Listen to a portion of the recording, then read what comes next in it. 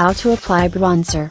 Whether you have fears about tanning, very pale skin, or want to learn how to contour your face, applying bronzer is the ultimate solution. Applying bronzer incorrectly can make your face look orange, or dirty though.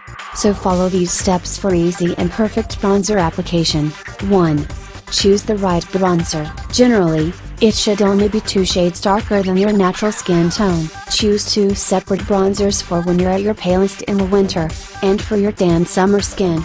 This will keep your bronzer uniform year-round. 2. Get a fluffy bronzer brush, with a rounded top. Choose the bronzer powder brush, number 19, by NARS. 3. Apply your foundation, as bronzer is added as a step after your concealer and foundation have been applied. Dry liquid mineral foundation, by Youngblood. 4. Swirl the brush evenly in the bronzer. It is best to apply your bronzer in light, even coats to build up color rather than adding a single dark layer at once. 5.